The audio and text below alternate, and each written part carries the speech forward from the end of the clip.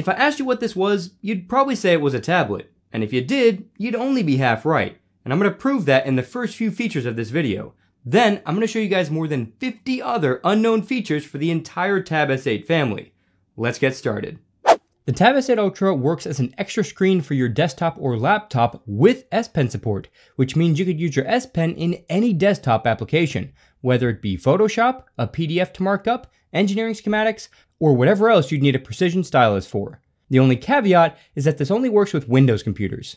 To enable this, go to your toggles and swipe across until you find something called second screen and tap that. Next, select which type of mode you want to connect for. So if you're going to be using your stylus, you're going to want a faster response, so choose the drawing gaming mode. And if you're not going to be using the stylus, then you can go with video mode for smoother playback. Now just press the Windows key plus K on the keyboard connected to your computer and select the Tab S8 Ultra in the pop-up.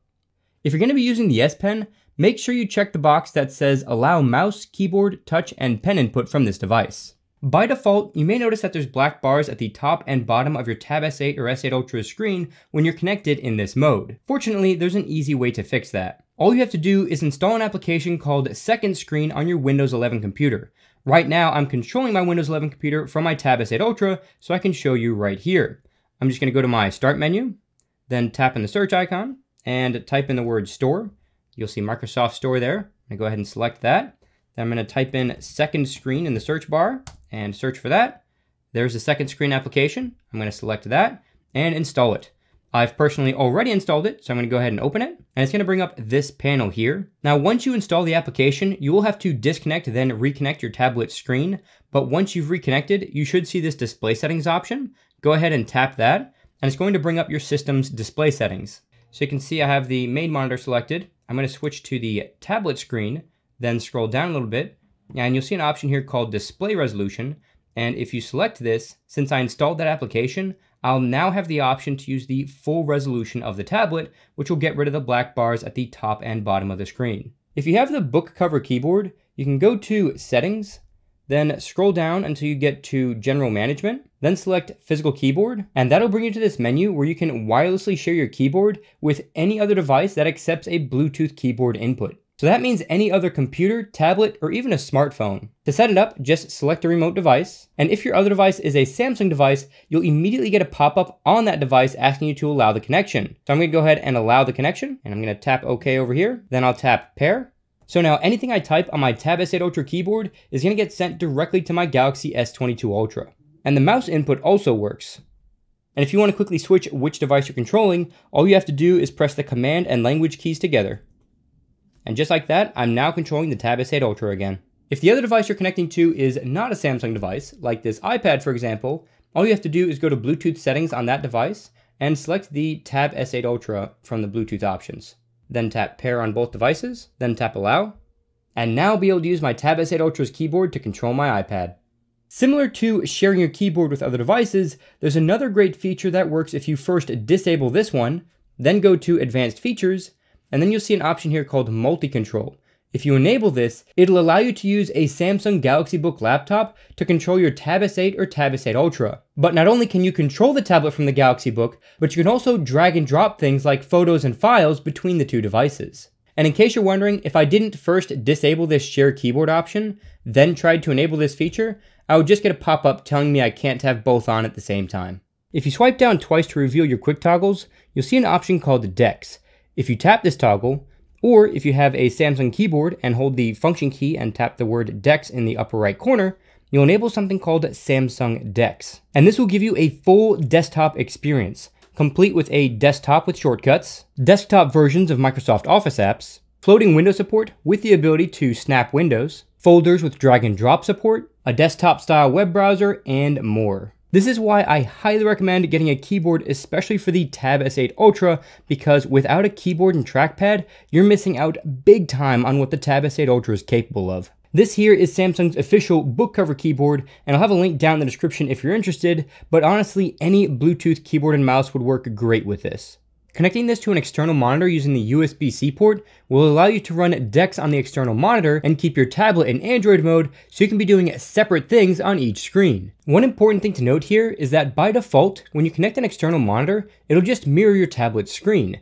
To have DeX on your monitor and regular tablet mode on the tablet, you need to go to Settings, then scroll down to Advanced Features, then go to Samsung DeX, then enable Auto Start when HDMI is enabled. The Tab S8 Ultra is capable of super fast charging 2.0, which charges at about 45 watts. And I've verified this with this digital tester here. You can see that it's charging at about 41 watts. And this will charge your Tab S8 Ultra from 0 to 100% in about an hour and a half. In order to get this charge speed, you do need a 45 watt capable charger as well as a 45 watt capable cable. And for that, I recommend Samsung's official charger. If you want to pick one up for yourself, I'll put a link to it down in the description.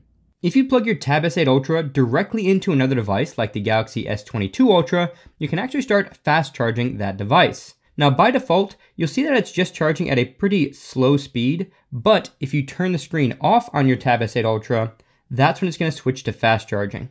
And in case you're wondering, this also works with the smaller Tab S8 as well. So you can see I'm slow charging now, but if I turn the screen off, it switches to fast charging.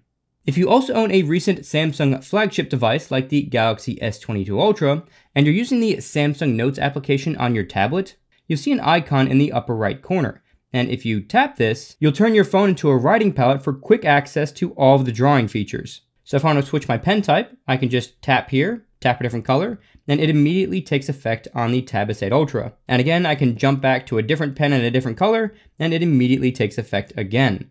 You also have control of things like undo and redo as well. And you also have access to all of these shortcuts here, allowing you to do things like make shapes a lot easier. And if you want to switch the controls back to the tablet, all you have to do is either tap this icon in the upper right corner of your phone, or this icon here on the tablet. Now all the controls will appear back at the top. When you plug your tablet in to charge it, you'll see an icon pop up in the bottom left corner, and if you tap that icon, you'll enable something called Daily Board. And this acts as a screensaver, giving you access to lots of useful information. For starters, you get a clock with the date, and over time, that's going to change to show you the local weather if you allow it to, and after a few more seconds, it'll show you the date. If I swipe over, I'll get to this drawing pad here, and if I tap this little pencil icon here, I can quickly write a note, and when I tap done, it's going to keep it on the screensaver. If I tap the icon next to it, it's going to save it to the gallery, and if I tap the icon next to that, it'll disable the drawing animation that happens when you switch to the screen. And for reference, that drawing animation looks like this. Swiping to the right again reveals all of my SmartThings devices, and I can control them from here. And if I swipe up or down on this list, I can see all of my devices. And I also have access to all of my SmartThings scenes. In the upper right corner, you have the time and date, as well as the option to show your local weather. The SmartThings items can also be long pressed for more settings specific to that device. At the top of the SmartThings page, you'll see the SmartThings icon, and if you tap this, it'll take you right into the SmartThings menu where you get access to all of your SmartThings features. Swiping over again takes me to a gallery that shows some of the photos I have saved to this device, and if I tap this icon in the bottom right corner, I get a few different display options. This one here is a pan and zoom option. I can also switch to a zoom and fade option, where it fades into the photo, then zooms into it. Then it'll fade over to the next photo and zoom into that. If I tap this again, I can then switch to Picture Mosaic. This is a really cool one that shows all of the images, then pans around and zooms in on different images. Swiping over again takes me back to the clock screen. In the top, you may have noticed that I get music controls up here, so I can play, pause my music. I can also skip forward and backward through the tracks, and if I tap the track, I can see more information on it, and if I tap the track again, it will take me right into my playlist. Back on this screen, if I tap this little icon in the top right corner, I get the option to increase or decrease the volume. Tapping this little sun icon allows me to change the brightness of this screen, and I can also use adaptive brightness. Tapping this X in the upper right corner takes me back to the other screensaver pages, and tapping the three dots in the upper right corner allows me to get to the settings to customize this whole thing. So let's go ahead and jump in there. And you can see there's a lot you can customize with the daily board. So if I tap the slideshow text, this will allow me to select which specific albums are shown in the slideshow. I can also change the order from first to last or shuffle. I can change the transition speed, and I can also change the transition style again here. I can also enable or disable showing the clock and weather on the slideshow page as well. Backing out, I can also change the time, weather, and calendar page. This allows me to change the clock style and also allows me to show today's schedule. Jumping into the SmartThings options, you have the option to select which specific scenes and devices you want to have access to. So if there's specific scenes or devices you don't want to show up on that page, you can just deselect them here. These toggles to the right just enable or disable those individual pages.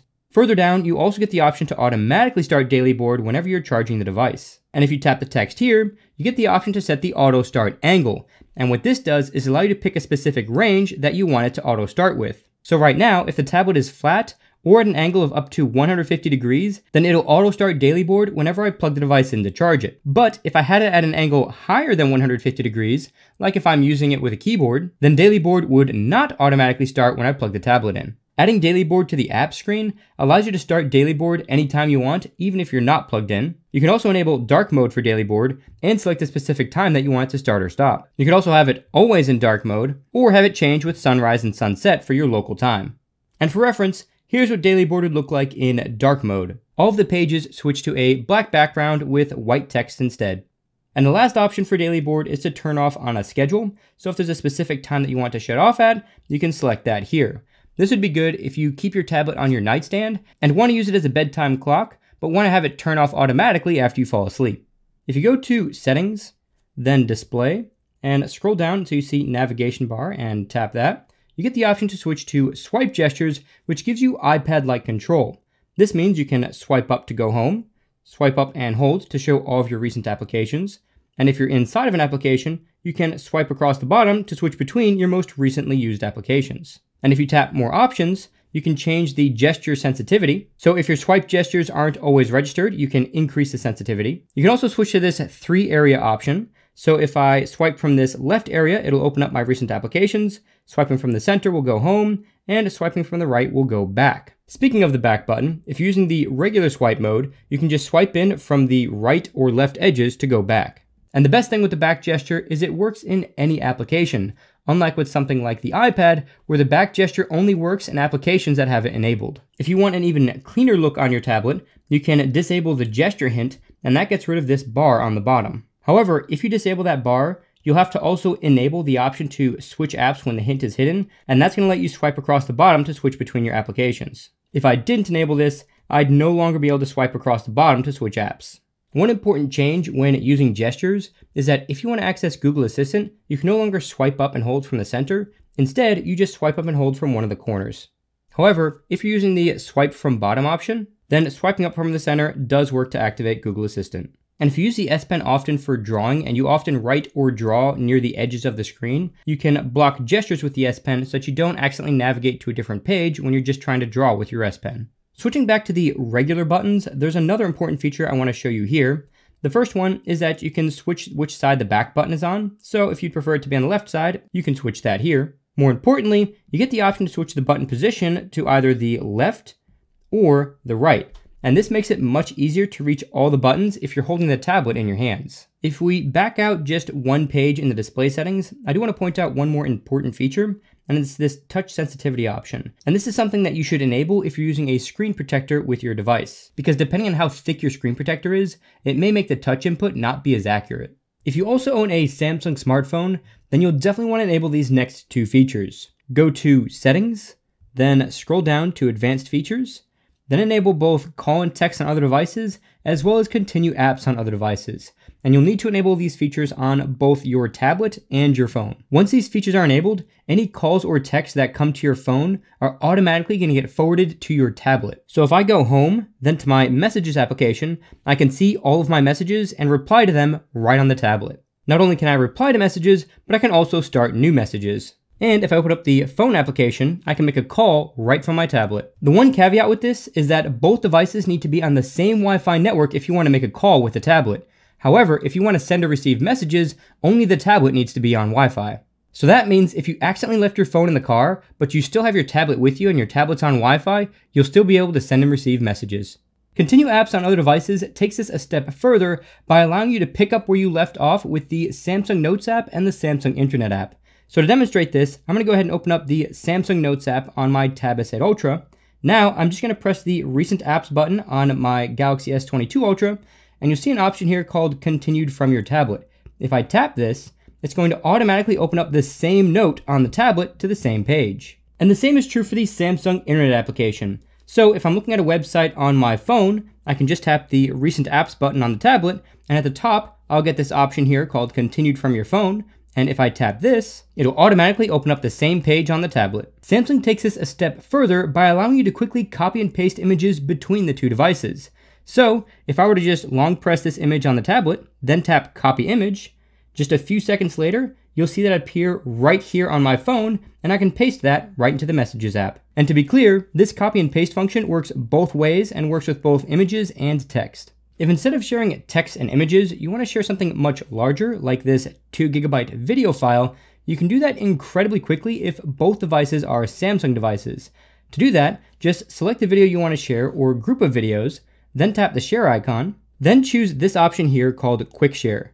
This is going to search for nearby Samsung devices, and when it finds it, it'll put them in this box right here. Now, if I tap this, it'll automatically start transferring the files to the other device using Wi-Fi instead of Bluetooth, so the transfer happens much faster. Now, the reason mine transfers automatically is because I've already set this up on both devices. If this is the first time you make the transfer, you'll have to accept it on your other device before the transfer will start. The built-in keyboard is pretty good, but the size of the keyboard may not be suitable for everyone. You can quickly change the size of the keyboard by tapping these 3 dots in the upper right corner, then swiping across until you see keyboard size. Go ahead and tap that, and now you'll be given little handles so you can make the keyboard wider, taller, shorter, and you can even move it around the screen if you'd prefer. And if you want to go back to the default size, just tap reset. If you're going to be holding the tablet in your hands, it's going to be pretty hard to reach the keys with your thumbs. So in that case, you can just tap this icon right here, and that'll push the keyboard to either side.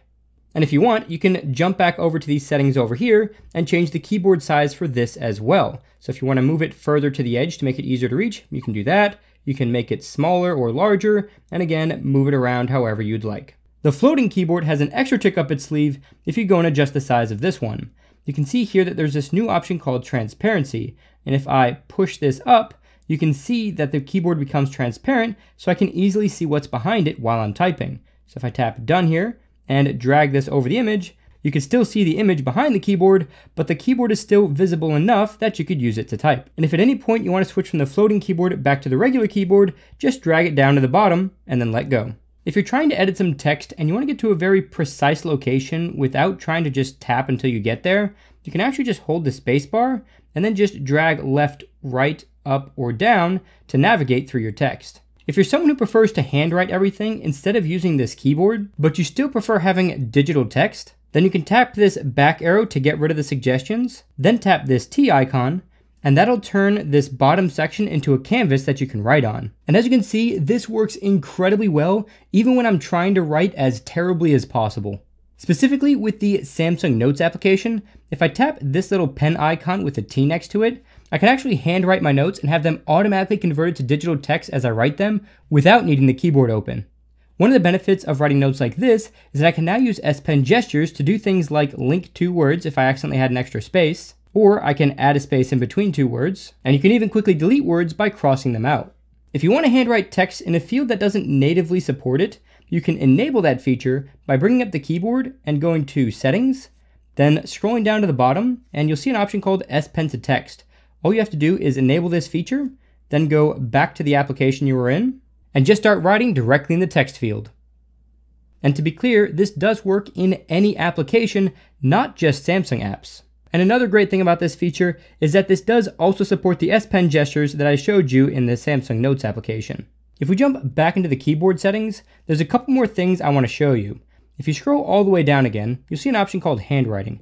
And if you select this, you have the option to enable pen detection. What this feature does is automatically enable the handwriting keyboard if you select a text field with the S Pen. So even if I were to switch to the regular keyboard here, then dismiss the keyboard, if I tap with the S Pen again, it's going to automatically switch back to handwriting mode.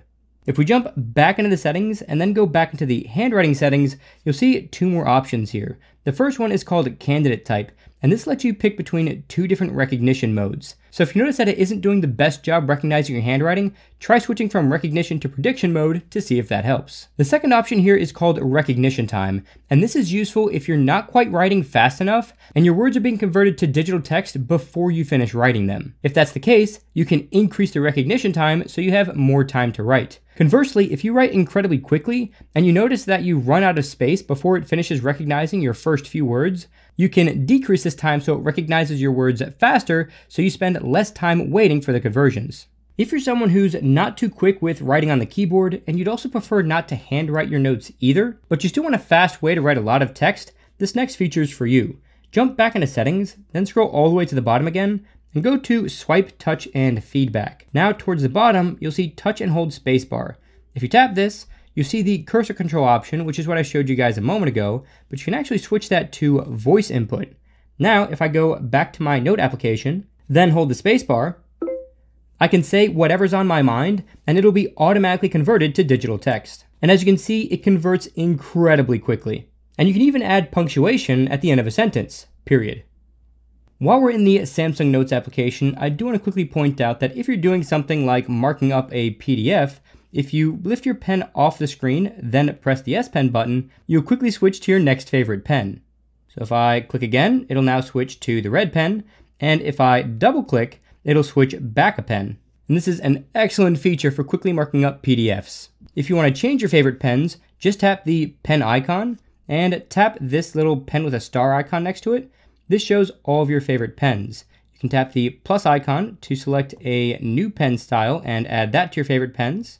And you'll see this new pencil has been added. And one more thing you can do here is rearrange them. So if I long press one of these pens, I can drag it to a different position. And if I want to delete one of these, I'll just tap the three dots here, tap delete, and tap the minus on whichever one I want to delete. If I want to make my existing pen a favorite pen, all I have to do is tap the star icon right here.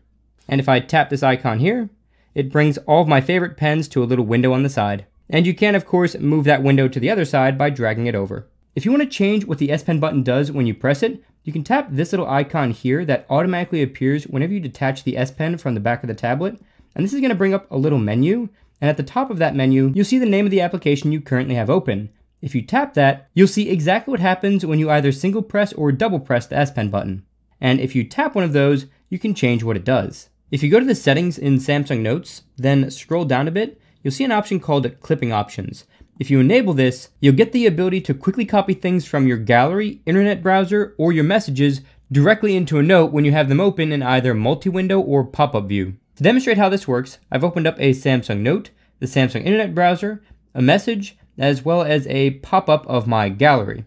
If you look at the bottom of the Samsung Note, you'll see different options appear depending on which window I have selected. I could also tap this down arrow here and select one of the options based on the icon. So if I select the Internet Browser tab, I get the option to add a link to that internet page, or I can add the entire page into the note. Now, if I scroll through, you can see that I've added the entire web page. If I were to select an image in my gallery, then I can immediately attach that image directly into the note. And I can move the image around and resize as needed. And for the text message, I can add a link to that message, and I can move that link around and also, again, resize it. And this will act as a link to take me directly back into that message. So if I close the Messages application, then tap this icon, it would jump right back to that specific message. If you go to Settings, then scroll down to Advanced Features, then tap Labs, at the bottom you get an option called Pin Your Favorite Apps. If you enable this, then open up your Apps Edge, then tap these three bars at the bottom, you get a new option called Pin. If you tap this, it's going to pin all of your applications from the Apps Edge to the edge of your screen. And from here, I can scroll through all of my applications and tap any one that I want to open so I can very quickly jump back and forth between all of my favorite applications. And if instead of just tapping an application, I long press it, then drag it in, I can quickly open up the applications in multi-window mode. And you can do this with up to 3 different applications. When you drag the third application over, you can drag it to any one of the 4 corners, and then you'll be able to have your 3 applications open. If you wanted to open up a 4th application, you can do that, but instead of dragging it to one of the sides, instead, you'll just drag it to the middle, and you can open it up in a pop-up window. And this is a floating window that stays on top of the other windows.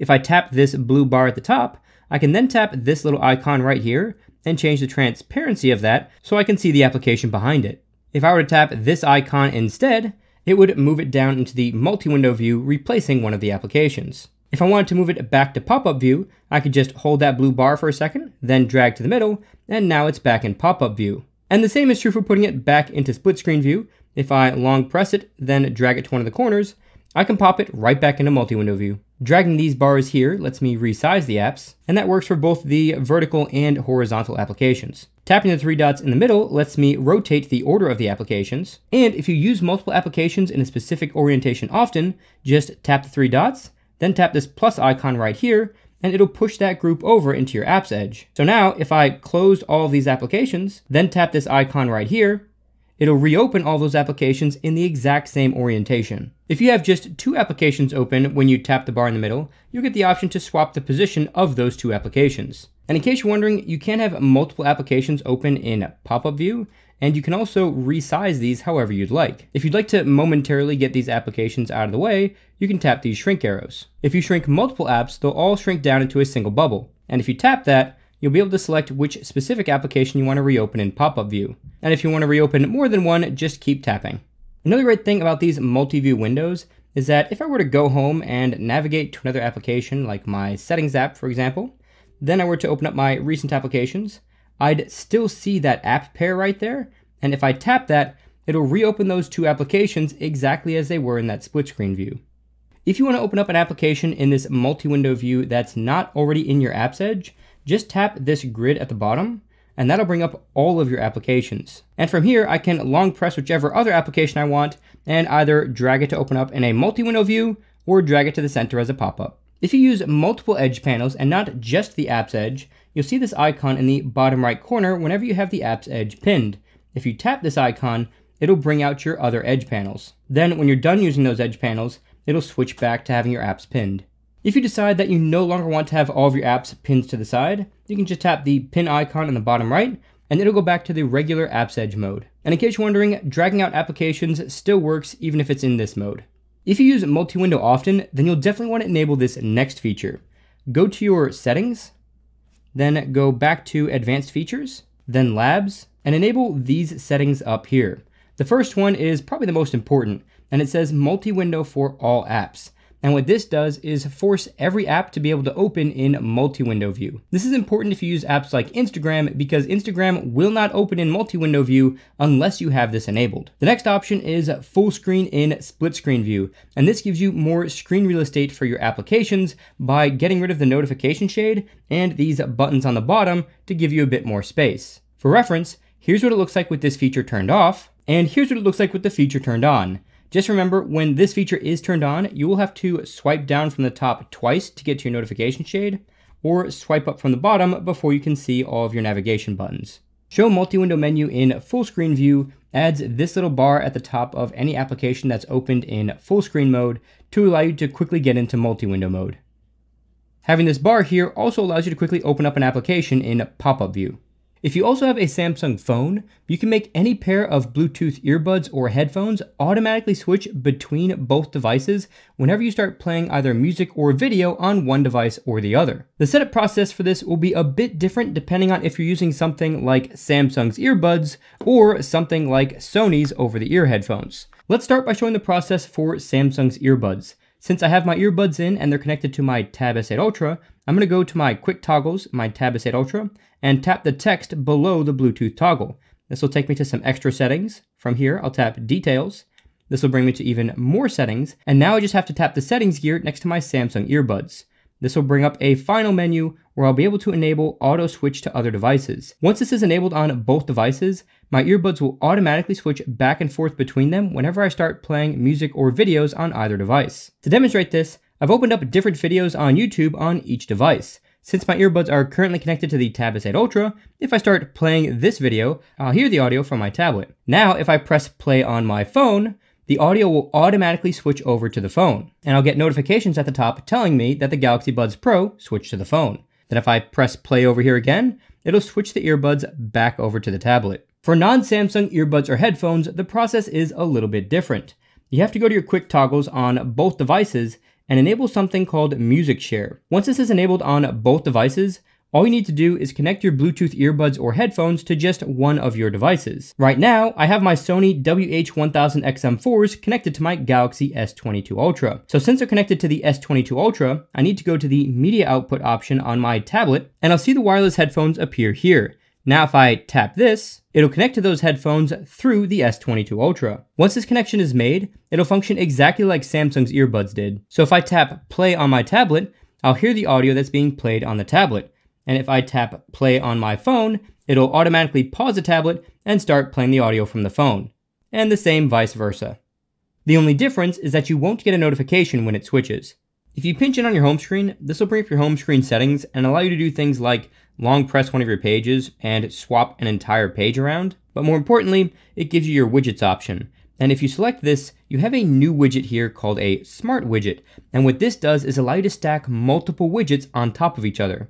So let's use this 4x2 widget, for example, and add that to my home screen. And now I can just swipe across to see all the different widgets. And if I long press it, I can resize the widget horizontally to stretch across the entire screen, but there is no way to stretch it vertically. Long pressing again shows these options down here, so I can change the current widget settings, which allows me to change the background and the transparency. And these settings are widget specific, so if I swipe back over to the calendar widget, long press here, and change these settings, my settings are a bit different. If I want to add a different widget, I can just long press, tap add widget, and select any widget I have available on my device. So let's go ahead and add the Smart Things widget, and this will add all of these scenes. If I want to remove a widget, I just long press, and I can remove just that widget, and the rest of them will stay there. And if I tap this settings icon here, I get even more options. So here's where I can change all the settings for each individual widget. I can also add new widgets from this screen. And if I tap this edit icon, I can change the order of the widgets as well. This auto rotate widgets option will automatically change which widget is currently being shown based on what's most relevant at that given time. So if I have an appointment coming up soon, the calendar widget's going to automatically be in front. Then after the appointment, if I have a reminder due soon, it'll switch from the calendar to the reminder widget automatically. And customization service improves that feature by analyzing when you're using specific widgets and then automatically switches to those widgets around the time that you would typically be using them. When you're using the internet browser in DeX mode, you may want to have some extra vertical space for the website you're looking at. To do this, tap these 3 bars in the upper right corner to open up your settings, then tap the settings gear, then tap layout and menu, and switch it to together, and that'll take your search bar and your tabs and put them all in the same line, giving you a bit of extra vertical real estate. You can also decide not to show your bookmarks bar, and that'll give you even more vertical space. And if you want to fit even more information on the screen, tap the 3 bars again, then tap zoom, and you can change the zoom level here. And you can also choose to apply this to all of your open tabs or apply it to just this specific tab. And to be clear, this is entirely different than pinching to zoom. So if I went back to 100%, tapped OK, if I tried to pinch to zoom out, I wouldn't be able to zoom out any further. Taking a screenshot with a Tab S8 Ultra can be a bit cumbersome because you have to press the side key and volume down keys at the same time. To make this a lot easier, you can go to Settings, scroll down to Advanced Features, then go to Motions and Gestures, then turn on Palm Swipe to Capture. This allows you to just swipe the edge of your hand across the screen to quickly take a screenshot. And while we're on this menu, I might as well take the time to point out these other features here. So if you turn this top one on, you can double tap the screen to turn it on instead of having to press the power key. If you enable this second feature, you can double tap any empty space on your home screen to turn the tablet screen off. And if you do a lot of reading on your tablet, you can enable this third feature, which will keep your screen on as long as you're looking at it. And lastly, you can mute any alarms by putting your palm on the screen. If you go to Settings, then scroll down to Advanced Features, then scroll down a bit more, you'll see an option called Video Call Effects. If you enable this, you'll be able to use something called auto framing in almost any video calling app you have installed, even if it's not natively supported. Auto framing is a feature that can track multiple people with the camera as they move around and zoom in or out as needed to keep everyone in the frame. This is great for video calls with your family or conference calls where you may need to give a presentation. This next feature is one of the most powerful features available on any Samsung device. And that feature is actually an application that Samsung made called Good Lock. To get that application, you'll have to go to the Samsung Galaxy Store and search for the app called Good Lock. Once that's downloaded, go ahead and open up the application, and you'll be met with a ton of customization features. And there's actually 2 pages of features.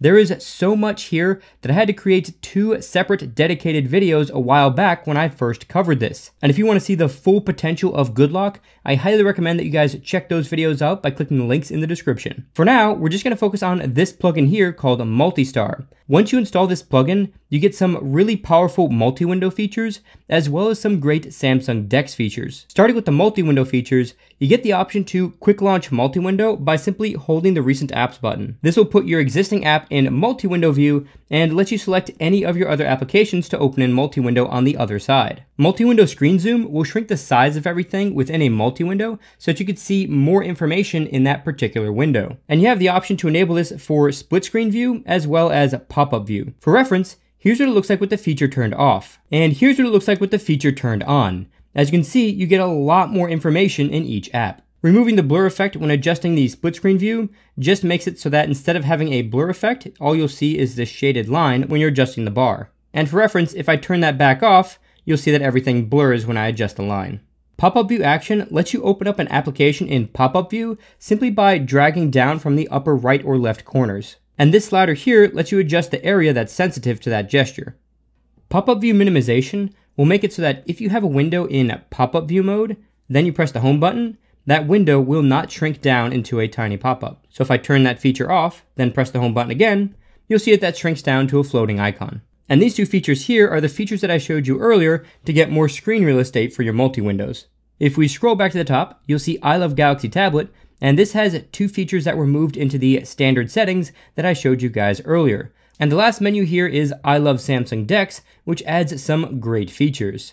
The first option is called Rotate DeX with Our Best, and what this does is take any application that'll try to open up in portrait mode and attempt to force that to open up in landscape mode. This particular feature is great for apps that don't natively support tablets. High resolutions for external displays allows you to get the max resolution of UWQHD even when you don't have external power connected to your Tab S8 Ultra. Typically, you would need something like a powered USB-C hub to get anything more than 1080p on an external display. But with this feature, you can just plug straight in and get the max resolution. Run many apps at the same time allows you to have more than 5 applications open at the same time while in Samsung DeX mode. This won't be terribly useful if you're only ever going to be using DeX mode on the tablet, but when connected to a much larger external display, this could prove to be much more useful. And Auto Open Last App makes it so that whenever you switch into DeX mode from the regular tablet mode, whichever application was currently active on the tablet will automatically reopen in DeX mode.